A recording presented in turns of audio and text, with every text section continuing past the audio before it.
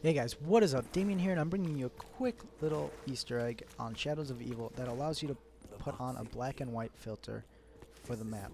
So what you're going to want to do is open up the waterfront, and then come down to the boxing ring, and then you're going to aim at the middle photo on top of the stairs, shoot it off the wall, and as you can see, it actually has the picture of one of the Call of Duty Treyarch producers. So then you're going to want to aim at this little slide of paper that was actually behind the photo. Then you're going to crouch and then hold square, and then it applies a black and white filter.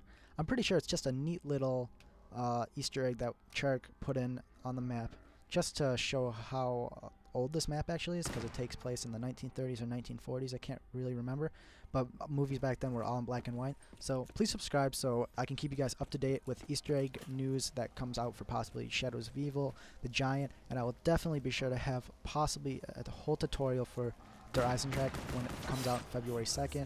I hope to have that up a couple days from the release, maybe even the day of, which will probably be hard to get, so it'll probably be a couple days after.